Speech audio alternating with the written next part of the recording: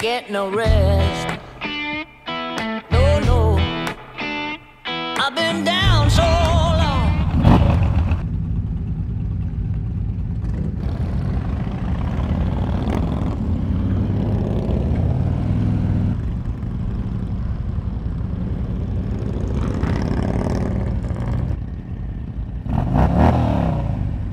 It's louder now. And I got my tuner on it. Whoop, whoop.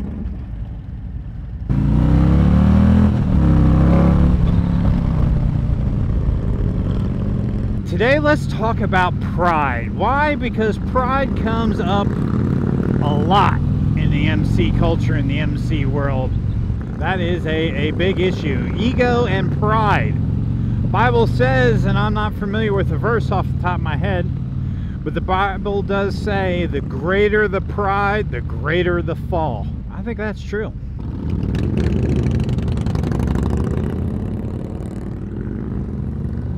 I love riding with my bros and my brothers. You know, and that's really, pride is the whole point about prospecting, is learning how to serve, right? And if you're learning how to serve, that should be a pride killer. Because you're not thinking about yourself, you're thinking about others first. And if you're thinking about others first, it makes it kind of hard to be prideful, doesn't it? In my opinion, it's okay to be proud, you know, like I'm proud of my family, I'm proud of my club, but it's different to be prideful than it is to be proud. And you know, when it comes to pride, I've seen pride in some people as a result of insecurity, which to me is an interesting thought. So there was a young man I know who as a child was picked on. You know, he was the tall skinny kid, little beanpole, and he was picked on a lot. He grew up in an orphanage, actually, and when he became the big boy on the block, one of the older kids, he struggled very much with pride. Matter of fact, the nickname I gave him was the Rooster, because he liked to walk around with his chest puffed out. Look at me, I'm one of the big boys now. So instead of being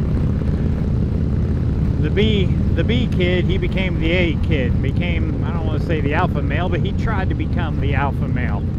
Which, what did that cause? That caused a lot of pride in him. Look at me now. I'm the big head honcho. I'm the one in charge. And that's been an issue that this person has been struggling with ever since he became one of the big kids. And it's a shame. So pride, at some point in time, can be a result of low self-esteem. You know, low value, of thinking you're never good enough. That's why you always got your butt beat as a kid.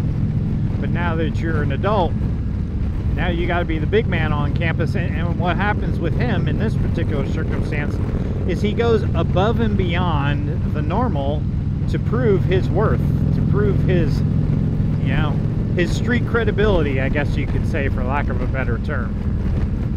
And it's a shame, because he truly has a beautiful heart. He truly is a good person. I saw how he used to interact with his brothers and sisters, and I could see the beauty in his heart. But the low self-confidence is just such a deeply rooted thing that the only way that he really can overcome that is to boast and to let pride rule the day. Pride can also be brought about by success in life. Look at me, look at how much money I have, look at my job, look at my income, look at the mansions that I have built around me. And just as easy as all that stuff came, all that stuff can go away. As easy as those material possessions came, those material possessions can go. That just kind of hit me today, and just wanted to talk about that for a minute, see what your thoughts are. We all know prideful people, right? Some a little bit more prideful than others. Pack's looking pretty good today. Got a couple slick backs in the back and prospect. Guys learning how to ride bar to bar, but everybody's looking fairly tight. Looking pretty good. Got my brother Yogi next to me. If you haven't seen his wedding video on my channel, you gotta see that video. I love that man. And that goes back to my MC Monday post of 4 equals 2. That man to my right, that man right there, he is family. 2 men up in the front, they are family. Those prospects in the middle, they're working at becoming family. So Yogi Clan, who do you ride with? And are they your family? What other kind of crazy guys are out there? Oh hey, it warmed up. Look, it's 46 degrees. Are out there riding with their friends at 46 degrees in January. Going out for about an hour. Hopefully we'll end up over at Speedway Harley Davidson, which reminds me, it's an orphan run. In case you missed my announcement about a month ago, around Thanksgiving. Orphan run, April 10th, Speedway Harley Davidson, Concord, North Carolina. We're going to be riding roads much like this one. Matter of fact, maybe we'll be riding this one. I don't know. Put it on your calendar, y'all. April 10th, raise some money for Sacred Selections. It's going to be epic.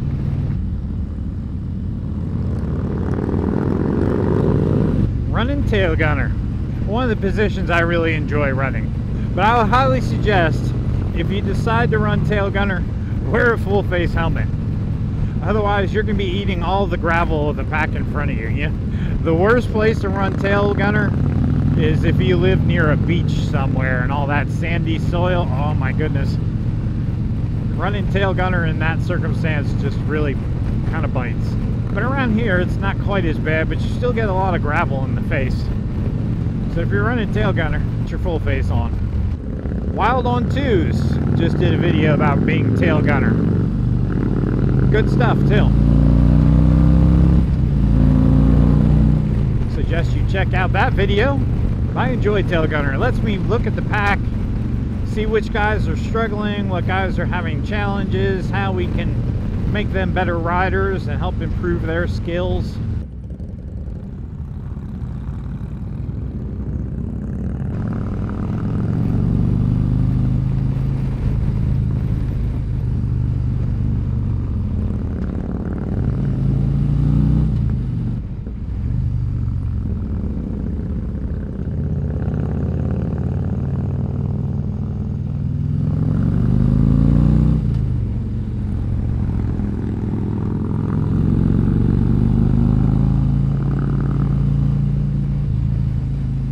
Fun little road.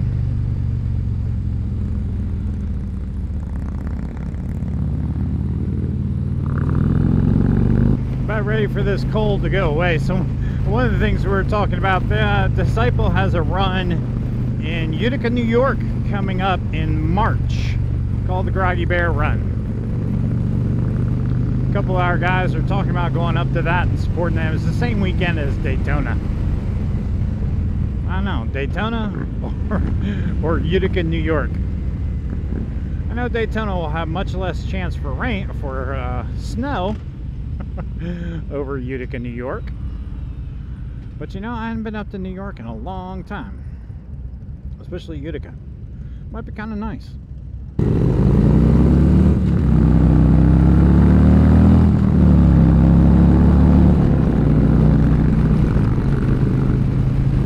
So in other news, if you remember a different one of my videos of I hate a fat biker, yeah, I've been working on that, Yogi Clan, I really have. I'm hoping that you in this video, well not this video, but in future videos, can see a different Yogi. This is actually, I just completed week 3 of fasting, 1 meal a day. Now, I stick to it Monday through Friday, 1 meal a day for sure. 2 weeks ago I was in Atlanta, and that Saturday and Sunday, yeah, I ate food. Last weekend, I think Saturday I fasted all day, Sunday I had lunch and dinner. But I'm getting pretty darn serious about this OMAD thing. You know what, I really kind of enjoy it too. One thing I did notice is, you know, what used to happen is I would eat lunch. I'm a bread guy, man. I love me some bread. So a lot of times, you know, like I go to Walmart and hit the deli, get one of their deli sandwiches. Well, about like 3 o'clock in the afternoon, I'd be devoid of any kind of energy. I just had no energy. I'd be falling asleep practically at my desk. You know, since doing fasting, that doesn't happen anymore. So I'm feeling like I got a little bit more energy, which is kind of counterintuitive. You would think that, oh, you know, I always hear like, oh, I need food, you know, I need energy. I have no energy. So I haven't lost a lot of weight yet. I'm probably down about 5 pounds in 3 weeks, which isn't huge, you know, it's not big. But I've not, you know, I'm really not hungry. I've not starved myself. And you may be thinking, geez, 1 meal a day, Yogi, that's starving yourself. You know, I really don't feel that. If I don't eat breakfast, then I'm not really hungry throughout the day. And I've tried my best. You know, the hardest thing though is once you do eat food, when you get home at the end of the day, once you do eat food, it's hard to try not to binge eat, and you need to control that. And I've been trying to, you know, eat protein first, eat vegetables as much as I can, and really stay away from as much carbohydrates as I can, but try to eat good, solid, home-cooked, balanced meals. And you know what? I've been pretty happy. I've been enjoying it. And I could see using 1 meal a day, or OMAD as they call it, as, you know, as like a permanent thing. Because I mean, think about it, right? Back even 100 years ago, people didn't necessarily eat 3 square meals a day. You know, think of all the generations before us. You know, once you get past our great-grandparents, you know, they didn't necessarily eat 3 meals a day. They didn't have all that processed crap that we have today. You know, there's, you know, yes, we are a blessed nation, and we are blessed to have the abundance of food that we have, but in the same hand, I think it's also led to the obesity epidemic that we have in America today. Let's face it, man, America is one out-of-shape country, right? If you doubt me, just go to the mall. Just go to the Walmart. Just go to the grocery store and look around at the people. You know, my wife and I used to joke when we would go to Ukraine. It was the land of the thighs. We're talking about the women. It was the land of the thighs that don't touch. Why is that? Well, you know, Ukraine, as much as I love that country, love it to death. You know, the people aren't as, you know, the people aren't as wealthy as what you have here in the States. And the people eat less food than we do here. You know, maybe they don't eat 3 square meals a day, or maybe if some of those meals that they eat, maybe they're soups, or whatever it is that they're eating. And they walk a whole lot more than we walk here too. Let me tell you that too. They walk to the bus stop. They take the train. They take buses. You know, there's a lot more physical movement in that country. You know, when we were there and living in an apartment, doing our adoptions, I remember the grocery store was about a 3/4 of a mile away.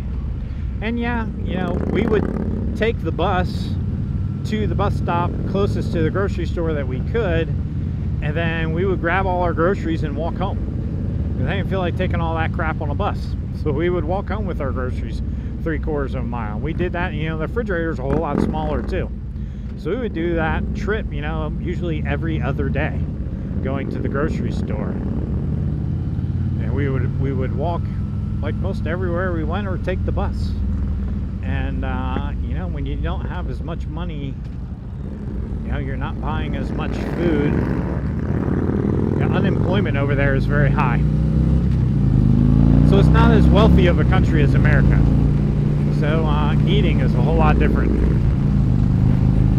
Now they do eat a whole lot more starchy foods than we do. You know, potatoes are a lot bigger staple there than they are here. You know, pasta is like our big staple here. Potatoes are like their big staple there. But the land of the thighs that don't touch. Sure, there are overweight people in Ukraine, not saying that. But as a generality, the people are a lot thinner over in Ukraine than they are in America. And that's probably true for many of the countries. We eat just way too much over here, and the processed food, I think, is the biggest culprit. You know, I heard, I did Weight Watchers once and lost 70 pounds with Weight Watchers. But the big go-to saying in Weight Watchers was, when you go to the grocery store, The food you should be eating should be around the outside perimeter of the grocery store. You shouldn't be buying anything from the center aisles of the store. Why is that? Because that's, you know, all the processed stuff.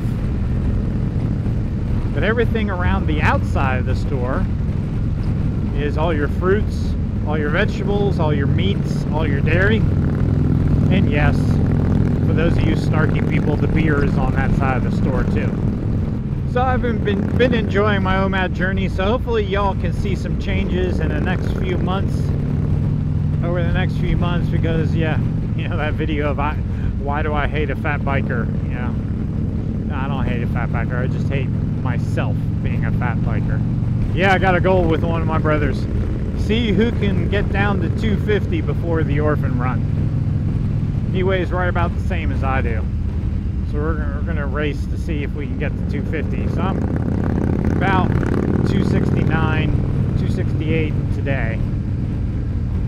Keith, this is where you turn right, bro.